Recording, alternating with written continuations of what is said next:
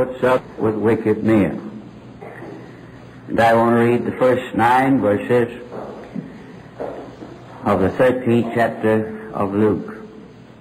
Everybody is in place now, I trust. You can put it down, brother. But after service, as we had last night, in these days, Satan is going to fight tonight. There were present at that season some that told him, that's the Lord, of the Galileans, whose blood Pilate had mingled with their sacrifices. This was an actual occurrence where the Roman governor had murdered a bunch of people, mixed their blood with the blood of the bullocks and so forth that they sacrificed.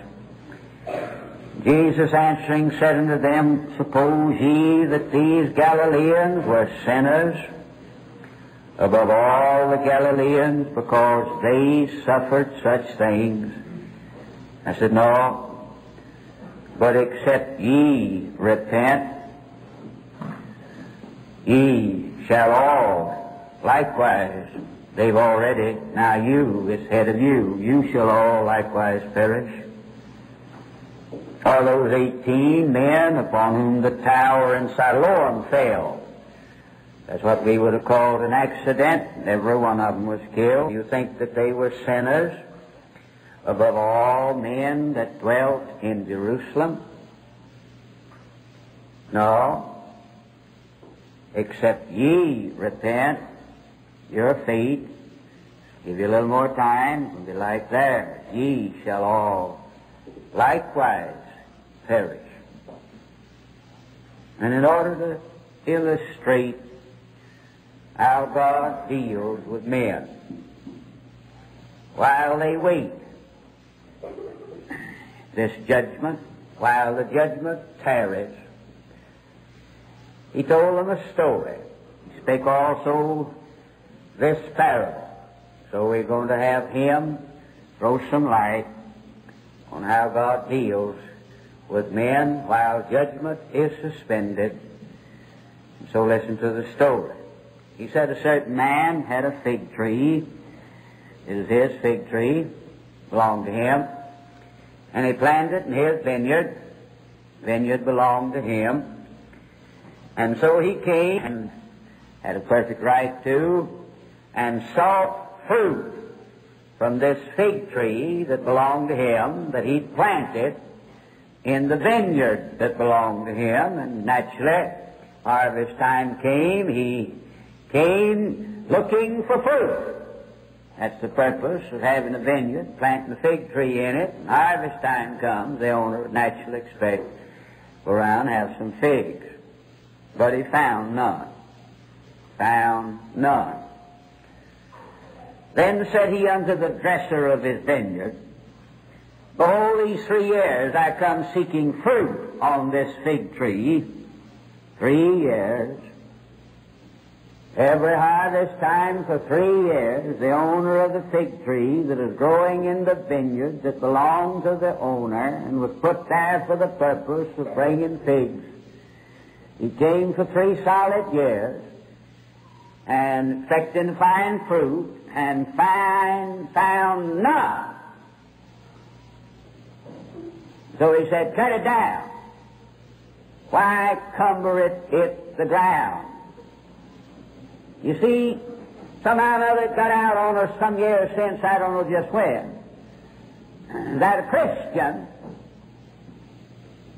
ought to honor God.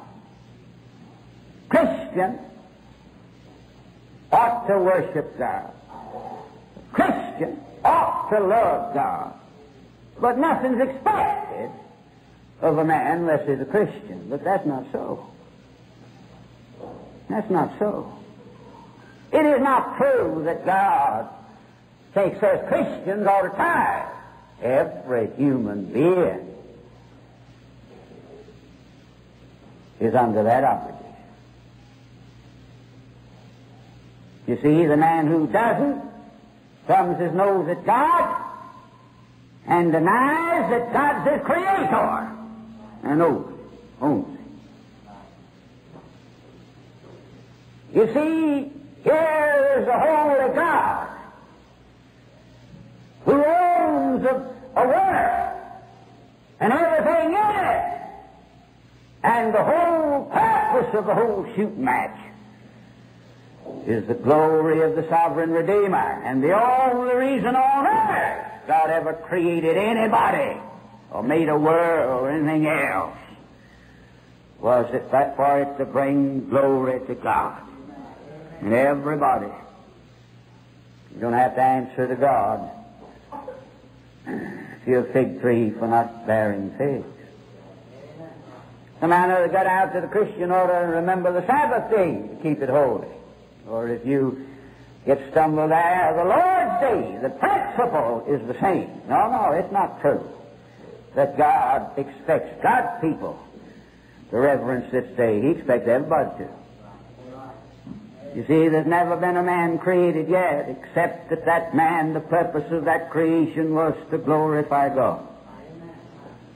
God's got a right to expect of the person he owns in his world, and this is still God's world. And the very heart of sin is to play like this world don't belong to God. You are the boss. It's just to live in God's world. Drink the water that only God can make, you try to make some. Breathe the air that only God can furnish, you manufacture some. Grow a tree, you try to grow one. You see, this thing's serious. Isn't it going to be terrible when this generation gets to hell and has to suffer for robbing God of what God says is mine? The tithe is mine, says the Lord. You see, that's not just for Christians, that's for everybody. Isn't it going to be awful when this generation splits hell wide open, has to suffer for how it's turned God's holy day into a holiday? Wouldn't you hate to be in the shape of men and women who are promoting homosexuality in both sexes by the parade of naked flesh that's so disgusting that the growing evil of this day is not adultery between sexes. That's not what's taking America. The men are so disgusted with this awful, vulgar, sloppy, piggish parade of naked flesh that not only all respect for, but all desire, which is normal for the opposite sex, bids fair to utterly disappear in your generation and mine. I wish we could face the fact that you live in God's world under His laws, and if you break them, they'll still be there. You'll just break yourself. And He's going to require all this at the hands of this lawless generation. We ought to camp here a little while. I don't know. We ought to, God help us, Brother Jackson, out a little bit to explode this terrible thing that crept in on us in America, that nobody but a Christian's supposed to live right. Every human being is commanded to love God with all his heart, and with all his soul, and with all his strength.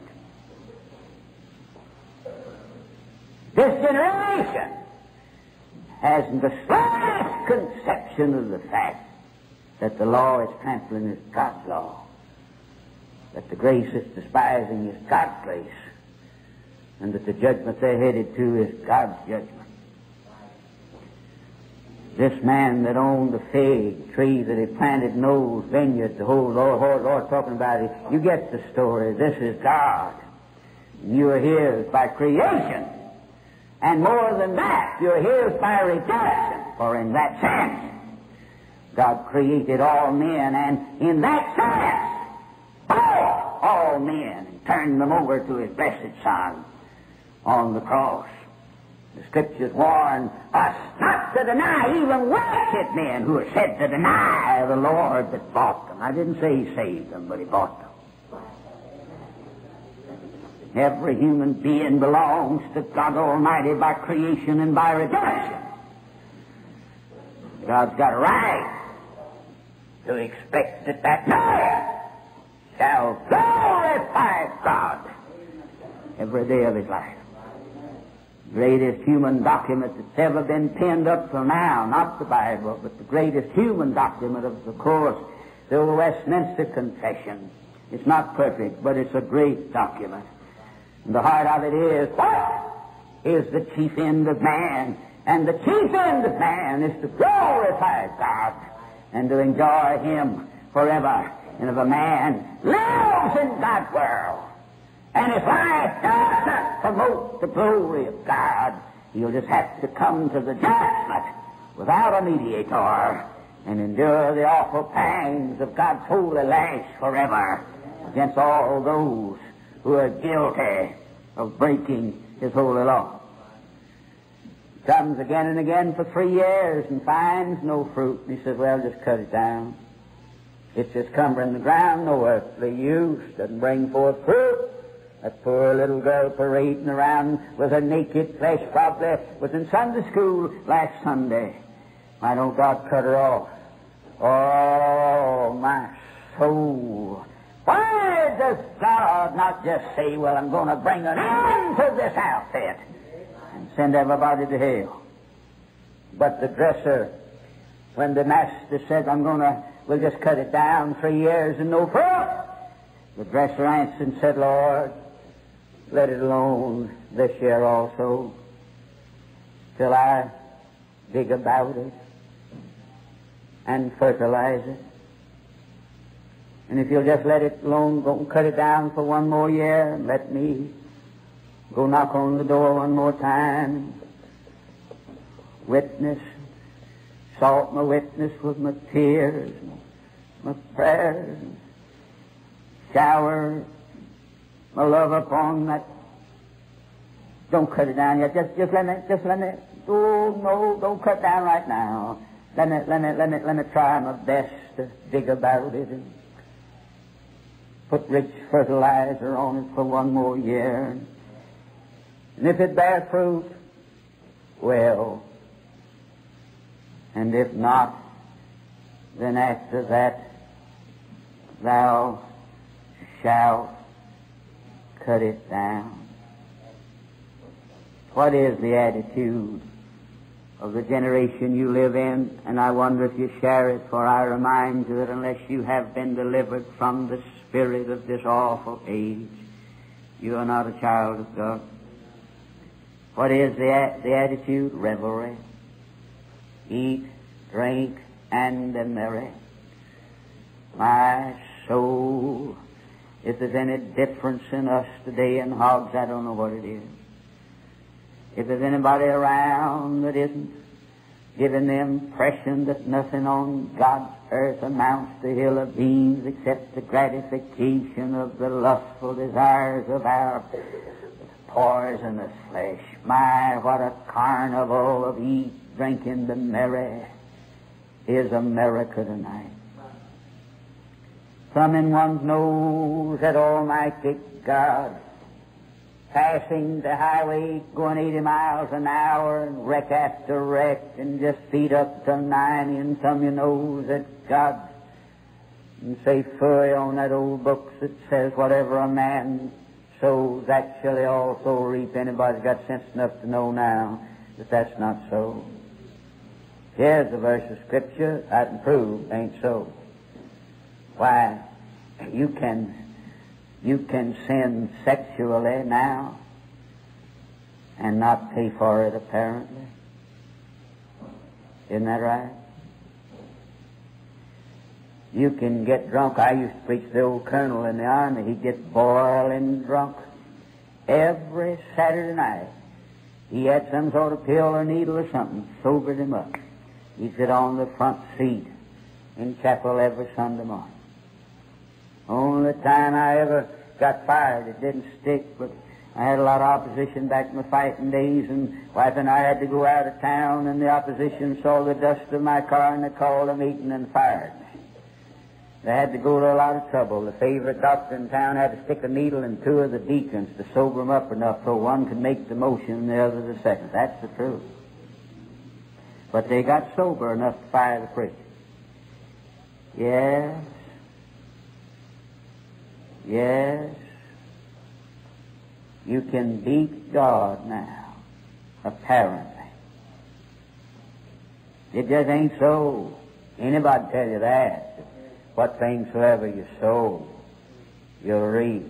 Nobody believes that. That's one verse of the Bible, that this wise generation's knocked into a cocked hat.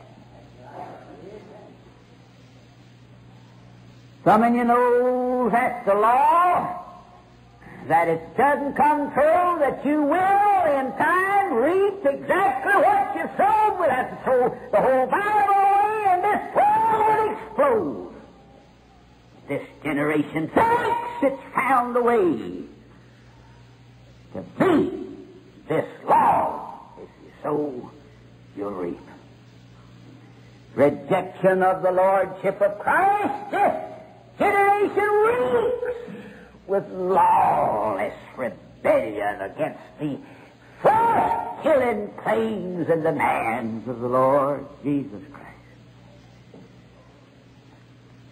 Resistance of the Holy Ghost has been so powerful even in my short life that some of us are scared half out of our wits, and that the Holy Spirit has almost withdrawn and said of this generation, let it go, let it go. Why don't God put a stop to all this rebellion?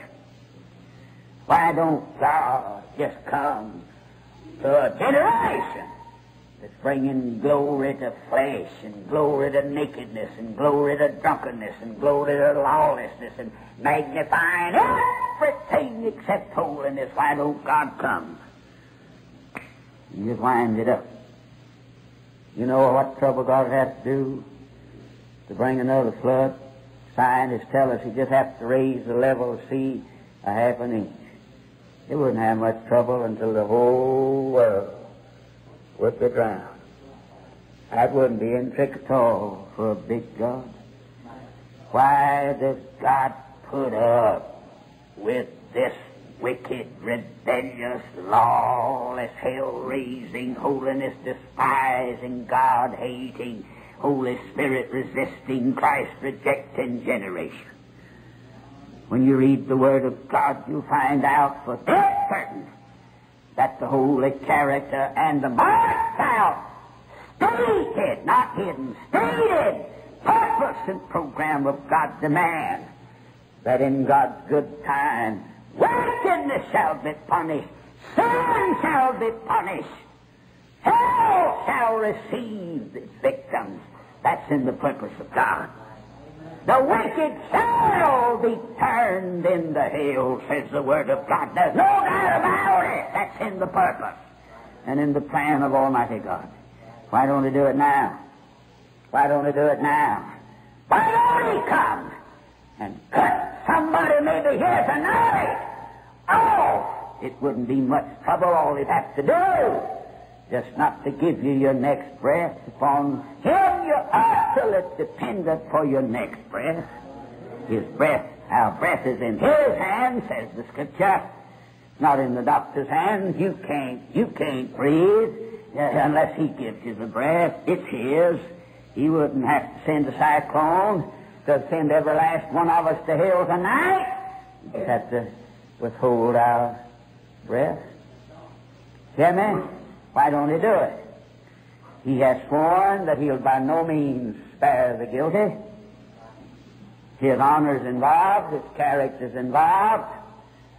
If he let men get by forever, their lawless rebellion and their purposeful, wicked, malicious trampling of the blood of the Son of God under their feet, then he's not a God who's worthy of anybody's respect.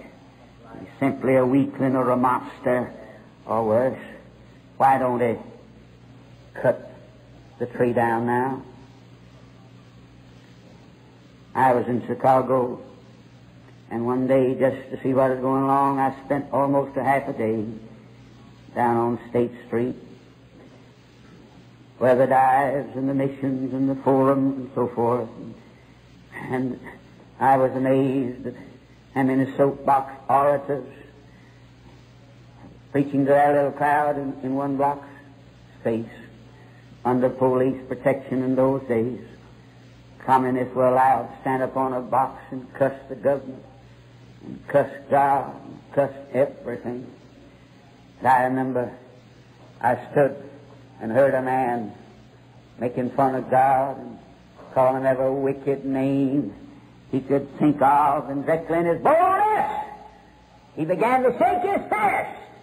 And he says, God, if you're up there, I don't believe you are, but if you are like these so-called Christians say, and you don't like what I'm saying about you, I've got the dog there to come down and do something about it. And there really wasn't any God up there. He is so weak he couldn't do anything, or he just didn't do anything. What do you think? You see, you talk about things that are hard to understand. If there is a living God, biggest mystery I face is why he don't cut this generation down and send it to hell before midnight. Why don't he do it? Why will God let a dirty mouth communist cuss him and call him vile names? Not do anything about it. Why would God let those godless, diabolical, devilish students out yonder in California cause riots and parades through the streets with dirty, vulgar, filthy letters demanding the right to parade such filth in the name of liberty? Why didn't God kill them and send them to hell? Why did God allow Adolf Hitler to murder, burn 6 million Jews in those gas furnaces, use the ashes to make soap out of? Why didn't God cut him off sooner than he did?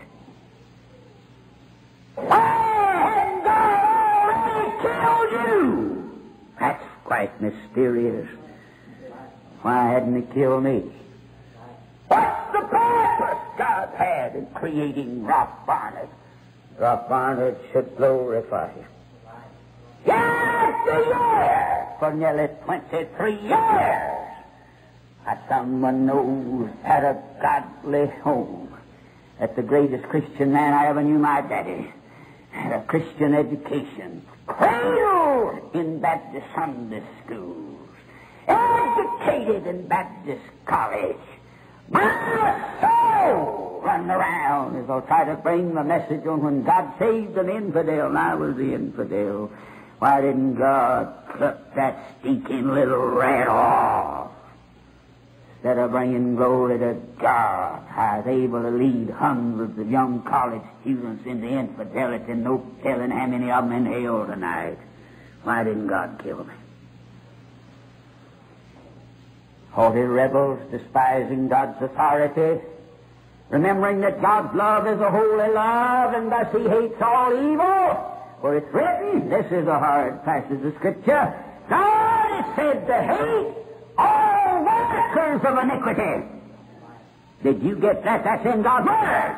Oh, this cat that God loves everybody, but the Bible says that God hated all workers of iniquity. God's not left us in doubt how he regards those who openly and persistently defy him. Again and again in the Bible, God makes known to us the solemn fact that he looks upon the wicked as cumberers of the earth. as repugnant to him. They're dross, not gold. He calls them worthless chaff.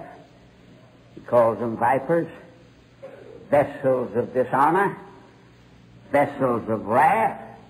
He speaks of people as trees whose fruit withereth. Without fruit, Christ dead, plucked up by the roots, and therefore fit for nothing but the fire. Why doesn't God cut people off just like that? Why does it put up with the wicked? I'll tell you why. One day, he who has been hanging on the cross in the purpose and heart of Almighty God forever and ever, one day in time, they took a man by the name of Jesus and nailed him to a tree. And what he did there has stayed the stroke of God's final judgment. And the wickedest sinner in Houston tonight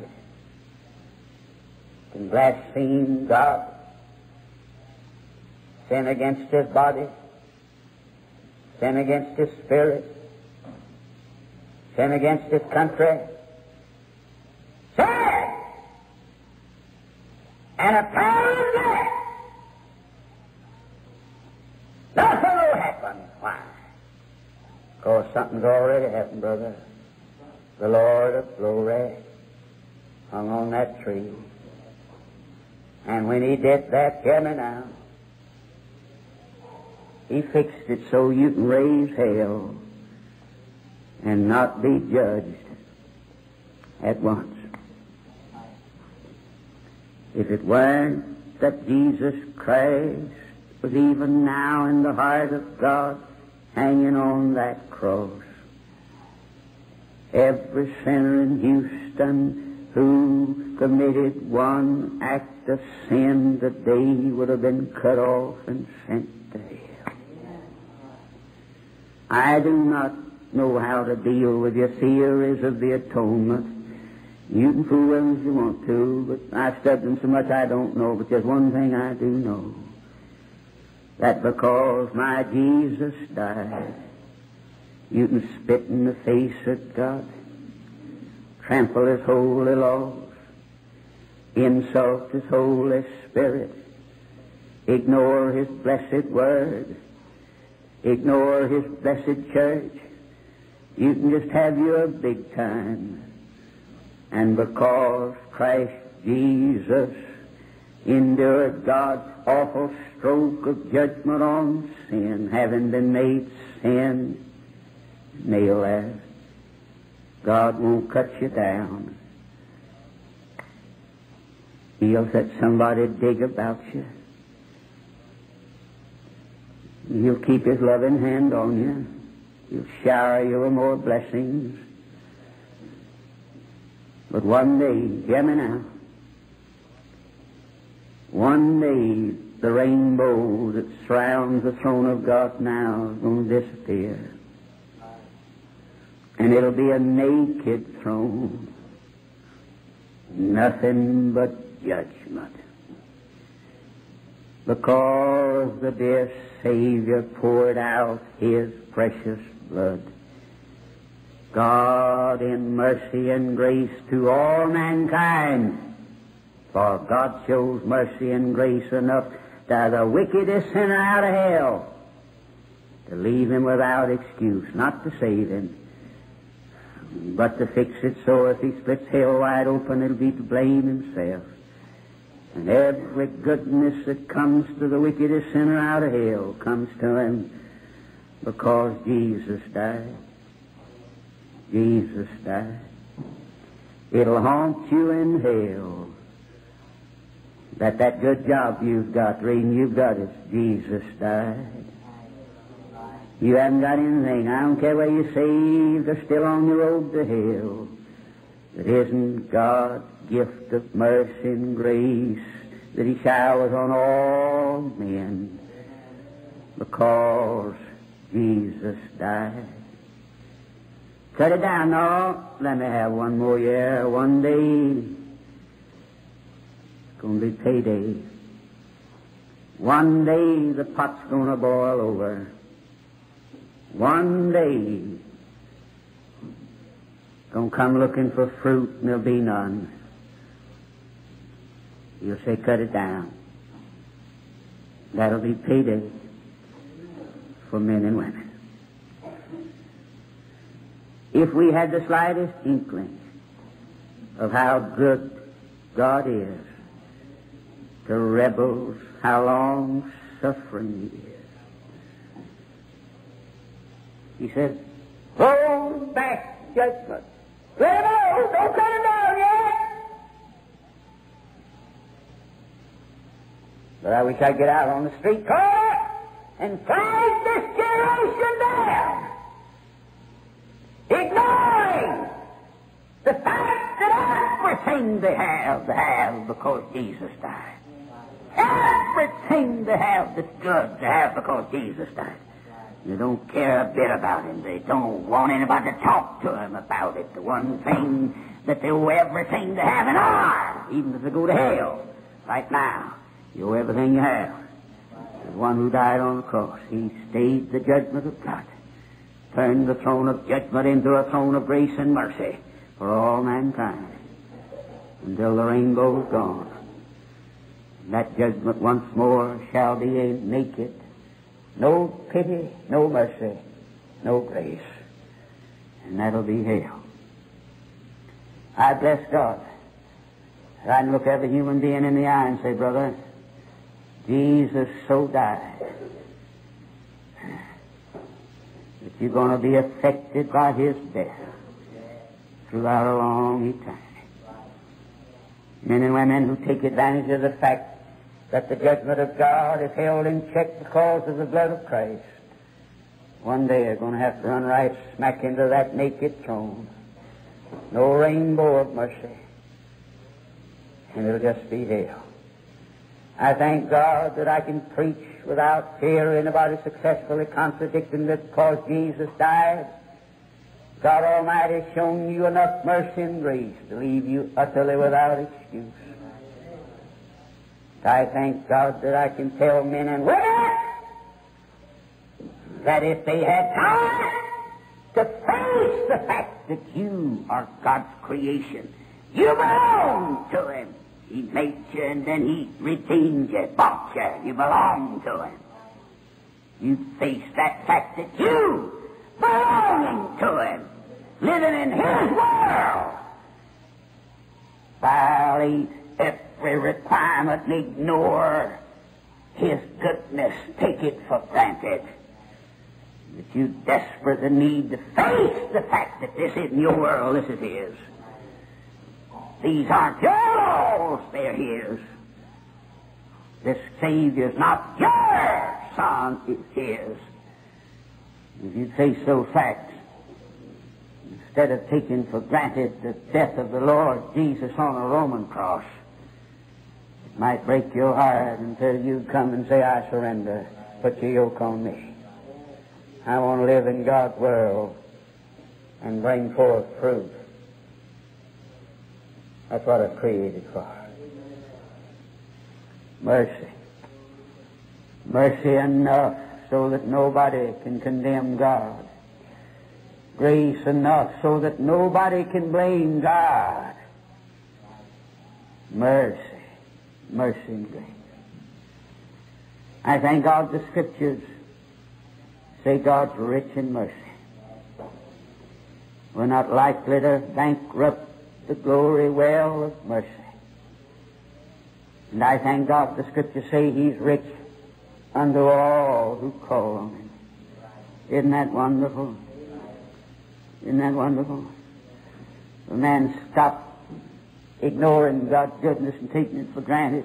Man stopped in his mad rush of lawless rebellion against Him, living in God's world as if I were God, not under subjection to Him. You got no right. Got no right to live in my home unless you live by the rules of my own. You've got no right to live in God's world and think you can get by with breaking every rule He's made. You just can't do it. This is God's world. Isn't it wonderful that if a man stops, that the promise is God's rich unto all who call on Him. Wonder of wonders. We cannot limit His great mercy. And men need that. Yes, since I was holding meetings in Detroit, Michigan.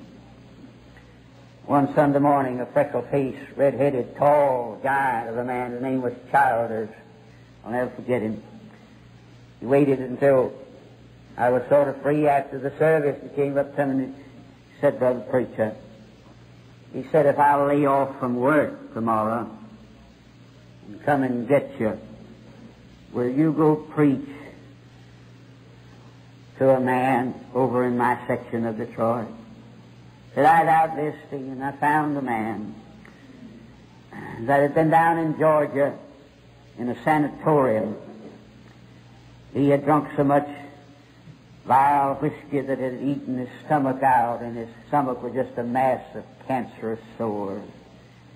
And they kept him down there until nothing they could do for him, and they told him that they couldn't help him anymore, that he was going to die pretty soon, and asked him if he'd like them to send him somewhere. Did he have any kinfolks? Would they like him to send him back home or somewhere? And he said, I don't have any folks except a sister. I haven't seen her in 30 years, but she lives in Detroit. And they went to work and found out the sister's address, and they put him on a train, sent him back to Detroit to his sister. And this man Childers got acquainted and found out his condition. He's lying there on the bed dying under straight cocaine or something, to keep him from this suffering agony. And when his medicine wear off, Mr. Childers had been trying to witness to him, but he was a vile man. I think he about as good a cusser as I've ever been around, and he just cussed Mr. Childers and cussed God and cussed everything he could think of.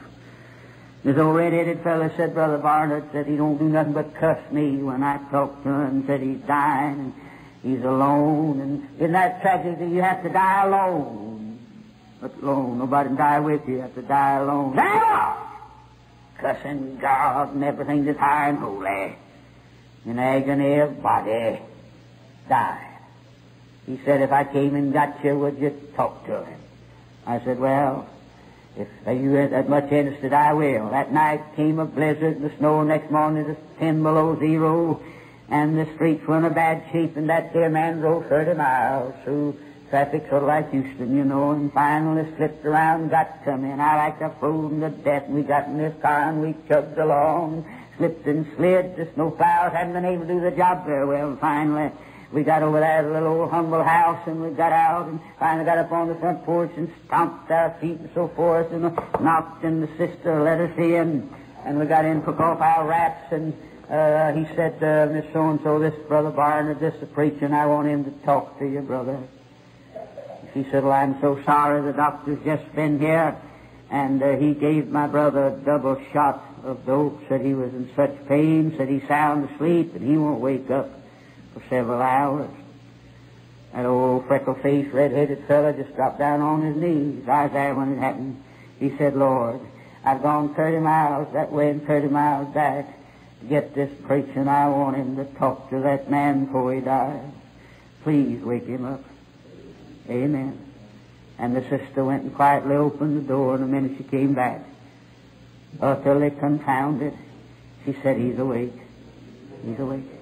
And I went in and sat down by him, and I started to preach the gospel to him, and he drowned out a little sermon. He cussed me, and he cussed God, and he cussed that red-headed fella, and he cussed Jesus, and he cussed everything he could think of.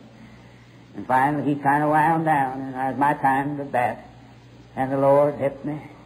I began to quote Scripture on the judgment of God. I think I must have quoted every Scripture in the Bible on eternal hell, for that's what the judgment of God is. And I wouldn't let him breathe. I didn't preach to him. I just quoted him Scripture. The wicked shall be turned into hell. They shall go away into everlasting life. The righteous and some other folks shall go away into everlasting punishment. God knows how to preserve the godly from the day of temptation and to reserve the ungodly until the day of judgment to be punished. And I just quoted Scripture and quoted Scripture and quoted Scripture and wouldn't let him get a word in edgewise. I didn't know what else to do. And Rick, I sort of wound down, and he's crying. Tears just going down his face. I let him cry a little while, and he said, "Preacher," he said, "I know I'm going to hell." He said, "When I'm not full of dope, I'm screaming in agony," and said, "I'm alone, and I'm dying, and I'm going to hell," and said, "I'm scared," and said, "Reading the cuss so much that I think maybe it's kind of helped me forget for a minute where I'm going." He said, "I don't want to go to hell, but that's where I know I'm going. Where I know I'm going." I said, "How do you know you're going?" He said, "The way I've lived. If there ever was a man deserved to spend eternity in hell, it be." He said, "God wouldn't save me." I said, "He wouldn't?" He said, "No." Well, that's a pretty good candidate. And so I began to preach to him. And after a while, his tears went away. He smiled. I said, "What you smiling about, Bud?" "Oh," he said, "he's done the job." I tell you what, fact, that's the kind of God we have, you know. And I said, "Done what kind of job?" He said,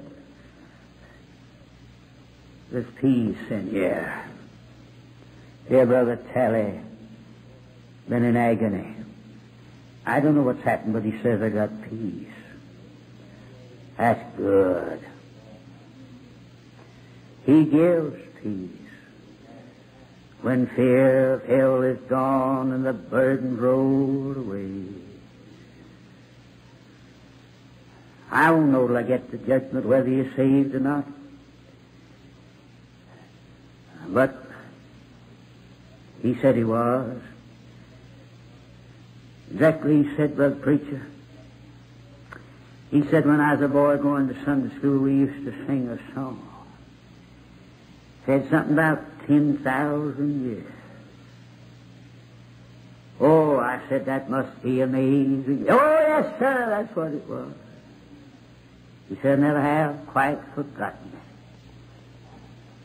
And he said, "Would you sing it for me?" And I said, "Yeah, I will." An old freckle-faced child is, and I sang "Amazing Grace." It is amazing, downright, outright amazing. How sweet the sound that saved the wretch, that old wretch like me. I once was lost, but now I'm found. Was blind, but now I see. I heard somebody sobbing. The sisters over there by the bed just sobbing hard. I said, "What's the matter with you?" She said, "The work's done." Oh, it's just like the God of all grace to save old sloppy, stinking, filthy sinners. And she joined in on the second verse. "'Twas grace that taught my heart to fear, and grace my fears relieved. How precious did that grace appear, there I first believed."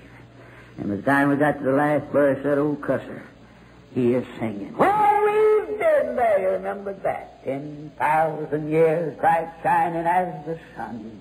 We've no less days to sing God's praise than when we first begun. And we took our leave.